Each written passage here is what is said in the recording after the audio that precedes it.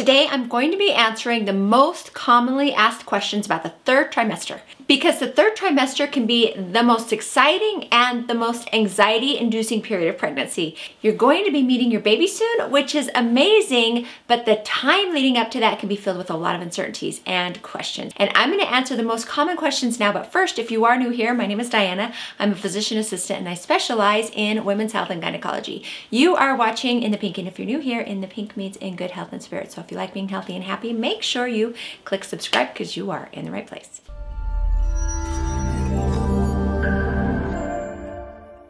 So before I get started, let me know in the comment section below if you are in your third trimester now or if you're still in your first or your second trimester. I love to read about what brought you here. But now, without any further ado, let's jump into question number 1. Is it normal that my hands and my feet are swollen? So swelling, also called edema, is pretty common at this stage of your pregnancy. You might notice more swelling in your hands and in your feet and in your ankles, and it's caused by the increase in your pregnancy hormones. Your body does this partly in preparation for the blood loss during your delivery, and also partly because of your enlarging uterus putting pressure on the vessels going from your legs up to your heart. This makes it harder for the blood to move back up to your heart, and the result is swelling in your legs and your ankles and feet.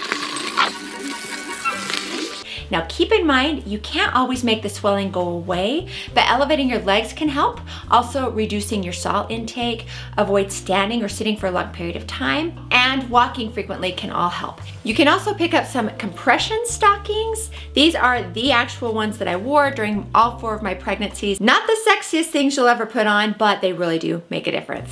Things to watch out for, however, if you notice a very sudden increase in your swelling or swelling in just one leg, call your OB right away. Also, if you notice your rings are getting tight, you might just want to take them off until after the baby is born. Number 2, most women start to feel their baby's movements around 16 to 24 weeks.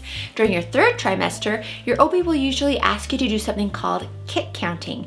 Kick counting is where you monitor the baby's movements each day. Once a day, you should be able to count at least 10 movements every 2 hours. And even though it's called kick counting, you aren't just watching for kicks. Any movement counts. So a punch, a roll, or a stretch, those all count too. Also keep in mind that you don't have to feel the baby move 10 times every 2 hours throughout the day, because sometimes the baby is sleeping or just isn't as active. But at least once a day during a 2-hour period, you should feel the baby move 10 times. And if not, call your OB. Also, if you just feel like the baby is moving less than they normally do, give them a call as well. Number 3, why do I need a TDaP? The CDC recommends the TDaP vaccination for pregnant women during her late second trimester to her third trimester. TDaP is 3 vaccinations in one. It's tetanus, diphtheria, and pertussis. And the reason this vaccine is important during your pregnancy is to prevent your newborn from catching pertussis, also known as whooping cough. About 1,000 newborns are hospitalized and 5 to 15 infants die from whooping cough each year. And the best way to protect your newborn from this is getting the vaccination while you're pregnant so that you can develop an antibody response and then pass that immunity on to your baby. Number 4, how will I know if I'm in labor? So this is probably your most pressing concern in your last trimester. It's happening! Science still doesn't have an answer on how to predict exactly when you're going to deliver your baby. Now, of course, you have your estimated due date. Your OB or midwife gave you this based on your last menstrual period or your ultrasound findings. But the baby usually comes anytime between 37 to 42 weeks of your pregnancy. That's like 5 weeks of watchful waiting. So some signs to watch out for: painful contractions in your belly. The contractions start to become more frequent as labor progresses. For example, it might start out every 2 hours and then gradually increase in frequency and intensity. A general rule is the 5-1-1 rule. If you're having contractions every 5 minutes and each contraction lasts 1 minute, and this has been happening consistently for 1 hour, it's time to go to the hospital. Now, this is a general rule and you should make sure to talk to your OB about the best plan for you. Keep in mind that a painless gush of water is also a sign that it's time to go to the hospital. Angie, I think your water broke. Wait, what? Number 5, how long will labor last? So if you have a normal delivery, you can expect labor to last between 12 to 18 hours if it's your first baby, and between 6 to 8 hours on your subsequent babies. Also, a typical C-section will take less than an hour from start to finish. So the time for labor can vary a lot depending on the presence of any problems during your labor. For example, if there's too much blood loss, or if your cervix isn't dilating quickly enough, or if your baby doesn't move down as expected, or if you're delivering more than one baby. All these situations might make your labor last longer. Number 6, is labor painful? Yes, it is very painful. Please, no! No! It's like a menstrual cramp, but multiplied by 10 or more. No! But with the advent of spinal and epidural anesthesia in vaginal deliveries, your sense of pain is significantly decreased without affecting your ability to push your baby out. However, some mothers opt for the more traditional path and deliver their babies without any anesthesia. You follow whatever is the most comfortable for you. Number 7, what does a mucus plug look like? So a mucus plug forms at the opening of your cervix, and the general thought is that it might be there to prevent entry of bacteria and other microbes into your uterus during pregnancy to protect your baby. However, as the time for delivery approaches and your cervix starts to thin out and to dilate, the plug can be expelled. And the mucus plug can appear like a white, elongated, whitish, sticky discharge. And sometimes it will appear as a smear, and it can be pinkish if there's an accompanying bloody show, which is also a sign that labor is near. Now, just passing the mucus plug doesn't mean that you're in labor, but it's good to mention it to your OB if that happens. Number 8, how will I know if my water broke?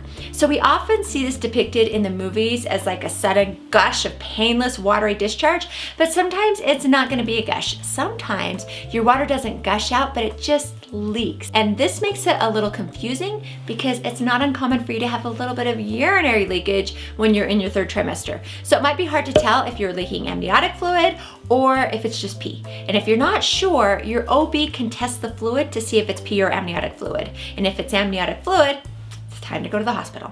Number 9, I can't wait for my baby. Can I induce my own labor? So if you're post-term or beyond 42 weeks, your OB might suggest that you can do certain things at home to help you go into labor, but in general, no, you really can't induce your own labor. I quit.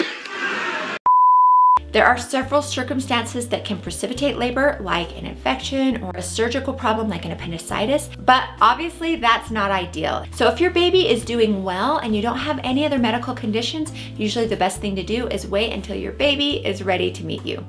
Number 10, is sex safe in the 3rd trimester? So in general, it's totally safe to have sex throughout your entire pregnancy. However, there's always the exception. If you have a history of preterm birth, if you have a placenta previa, which is a condition where the placenta is covering the opening of your cervix, or if you have unexplained bleeding, it's not recommended to have sex at any time. Always discuss this question with your OB because it's really a case-by-case situation. Theoretically, yes, sex might induce contractions because of the prostaglandins in the semen. However, studies show that even though sex could bring on contractions, that doesn't mean that it's going to bring on labor. But in any case, if your pregnancy is healthy, sex is considered to be safe. Number 11, what birth control options do I have after giving birth? As far as birth control goes, there are permanent and temporary birth control options. So if you know you're done having kids, you can opt for something called a bilateral tubal ligation, where your fallopian tubes will be tied off or clipped off so that the egg cannot travel down into the uterus to get fertilized. This is considered a permanent kind of birth control. Other less permanent options include an IUD or intrauterine device, which can be done at the same hospital admission as your delivery or about 6 weeks after you deliver. Or you can have an implant that goes underneath the skin on the inside of your arm that releases progesterone. Or you can take what's called the mini pill, which is also progesterone only. We don't prescribe the traditional birth control pill that has both estrogen and progesterone if you're planning on breastfeeding, because estrogen can dry up your milk.